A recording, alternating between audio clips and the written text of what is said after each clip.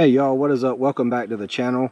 It's a really exciting Sunday gun day here on the backyard range, and this is my first time talking to you from in front of the camera.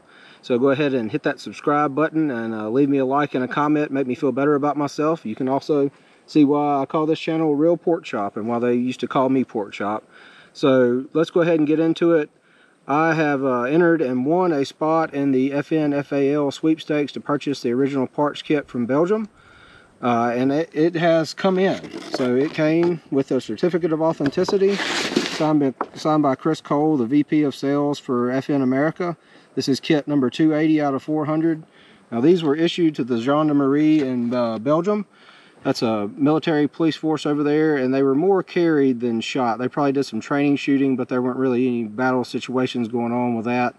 So in the parts kit, it came with an issue bayonet, and guys, these parts have been used. You can tell they've been banged around. This was somebody's service weapon, and it was treated as a tool, and they were taken care of, but they were scratched up. And this is original stuff. This is a functional piece of history. One of the more iconic battle rifles of all time.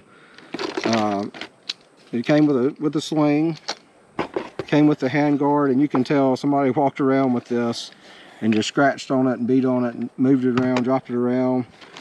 We got the lower, which is stock in the trigger mechanism. We got the rear sight on there, which is not more than a little peephole, but you can see all the scratches and all the history, and you can imagine being up on this. Some pretty iconic wars happened with that. We run in Africa, Australia. The Israelis had a version, Latin American countries, Canada. The U.S. would have had a version, but we backed out and ended up with the M14, and then left a lot of really poor countries with a large caliber where they couldn't back off like we did and move to the 5.56. It also comes with all the parts to put it together that you can legally ship, which is the max of 10 parts. The rest of it can be put together with parts from DS Arms. They actually, doing a little research, and they actually make a kit that has the gas piston, the semi-automatic only BOO ATF, selector switch, the mag, and the Belgian style flash hider. I'm going to run this gun as a full traditional style FAL, just like it would have been carried, using the 21-inch barrel from DS Arms. And they also have the upper receiver, so I'm reading on there that FN sent them pictures of how the upper receiver is marked for the Gendarmerie, and they have marked it the same way. So I'm going to put this together and have a functional piece of history. In the bag, we've got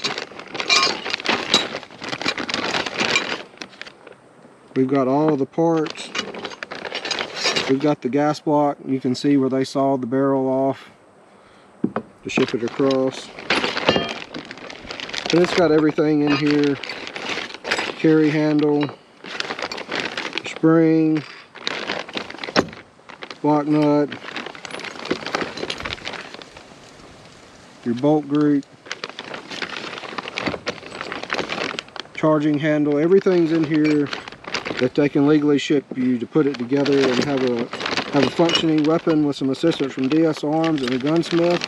So like I said, I plan on acquiring all the parts over the next several months and getting everything together, and I want to put it together and have a functional piece of history. So this will be a couple episodes on the Sunday gun day. As I acquire the parts, I'll show them to you, let you see everything. And today, so without a functional gun, it's kind of hard to dump some rounds, but I do have another FN that we can dump some rounds with, the old 15 TAC-3. We're shooting M80 SS-109 green tips. We got 30 rounds. And by the way, y'all, please use protection. Hearing protection, eye protection.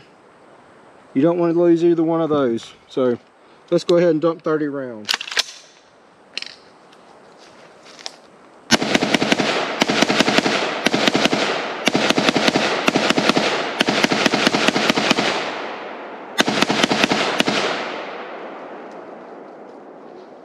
Hope we had some fun today.